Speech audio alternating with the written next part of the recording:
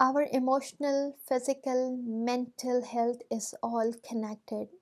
When we suppress our feelings and emotion, it's going to come out through our physical health. So people would present with any kind of illness, any kind of illness. This is always a cycle. I work with so many clients.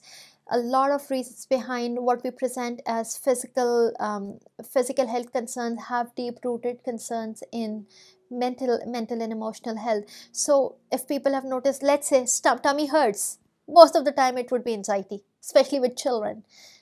If we don't have language of emotions, if we don't know how to express ourselves, our body would speak out.